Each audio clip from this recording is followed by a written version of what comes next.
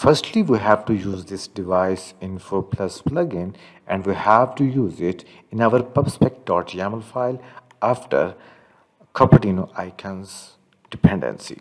After this, we have to go to the main file, and you have seen here I have the my app with the home as a home page with a stateless widget. After this, we will create the object of the device info plugin that we have used. So how can we do this? First of all, we have just created the object of a device info of plugin, and then we have to use the path where it have been. So we're just putting the path here.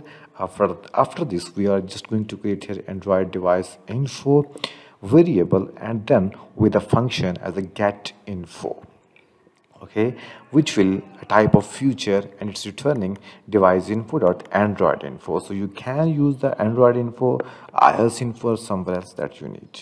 And then we're going to create here a show card function which have only two parameters with the name and the value. Then we put here the card with child as a list tile, then title as a text, and the name and the value, and the style as a text style. It is just simple things. So after this, we have to go to the scaffold, and we have to call this function into the scaffold using the future builder. So let's create here, remove the future child here, the text, and then write here the future builder. So you will see we have just make here the future builder. Okay, now this future builder needs one builder. Okay, so let's create a builder here with this parameter, and then I'm going to return here one column. So I just putting here the one column here. Okay, this column needs the children. Before going to the, further, what I'm going to do here, this future builder have a type of Android device info, and then this future builder also some get data from the future, and which is the get info. So this is, so we're going to use this one as a future. That's it. Now what we have to do here, we have to put that show card that we just built.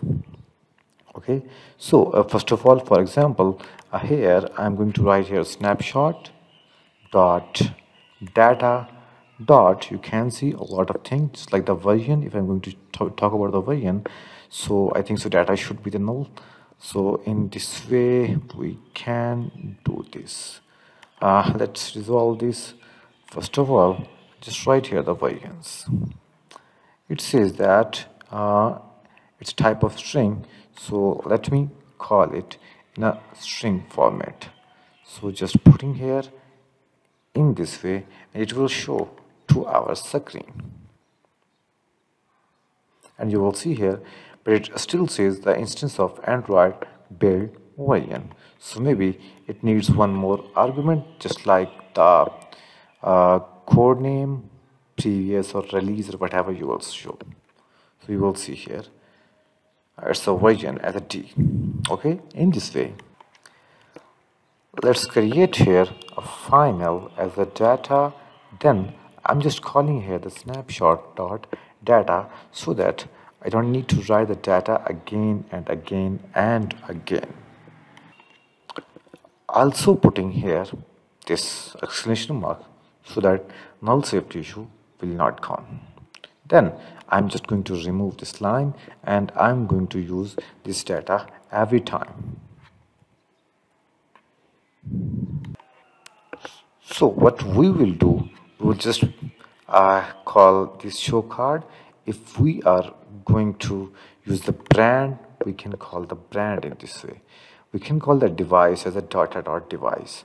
We can call the model as a dot model. We can call the manufacturer. We can call the product. We can call the hardware. We can call is it the physical device or not. We can call the versions. Okay. Now if I just save button, you will see all the things are coming. So in this way you can get the data of your device, your information about the device. That's it for today.